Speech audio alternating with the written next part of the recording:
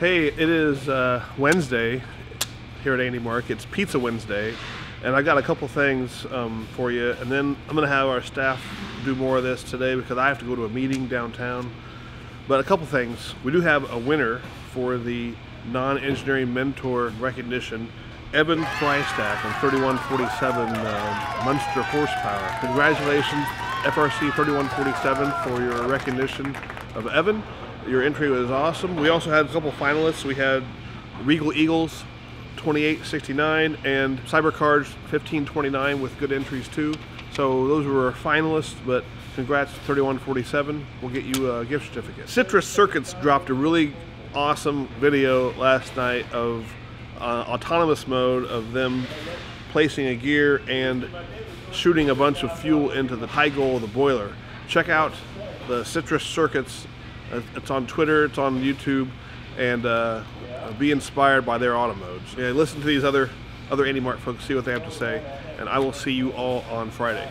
Thanks. A couple things to keep in mind at the end of build season. One of the big ones is definitely keeping track of your awards submissions. First award that's due tomorrow would be the first Dean's List Award, as well as the Entrepreneurship Award. Both those submissions are due tomorrow, 3 p.m. Eastern, and not 3:01 p.m. They're due at 3 p.m. Eastern. Whoa! Eastern. So now that you're reaching the end of build season, hopefully your robot's done now, right?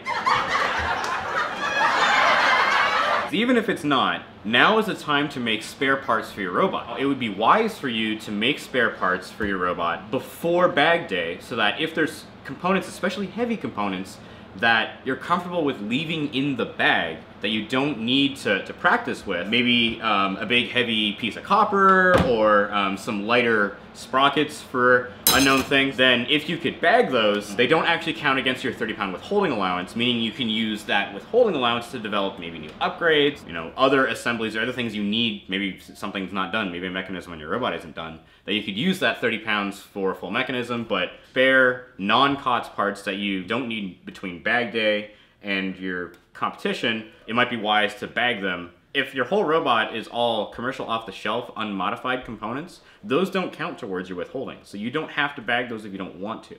But as soon as you put two COTS parts together in an assembly, such as a motor and a gearbox, that's no longer a COTS assembly, and that does count towards withholdings. As I said, it's getting towards the end of the season, and with competition season coming up, it's also a good time to think about spare commercial off-the-shelf components like motors, COTS gearboxes, sprockets, gears, etc. And it's a good time to think about buying those when it's fresh in your mind, knowing exactly what parts you need, instead of scrambling right before competition season, having to maybe pay extra for shipping because you need it right away.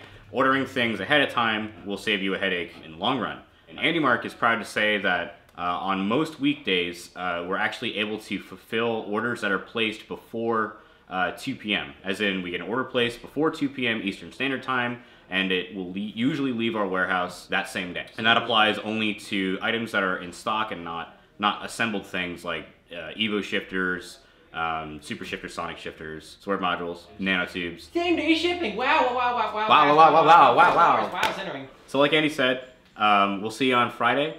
We might go out to eat at our favorite place in Kokomo. And yes, you still are behind, but that's okay. You'll get there. Bag day's coming, but you'll get it figured out. See you guys on Friday.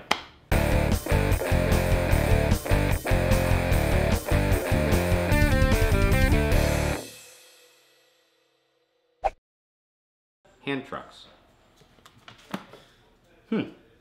Eye bolts. Trash bags. Clocks.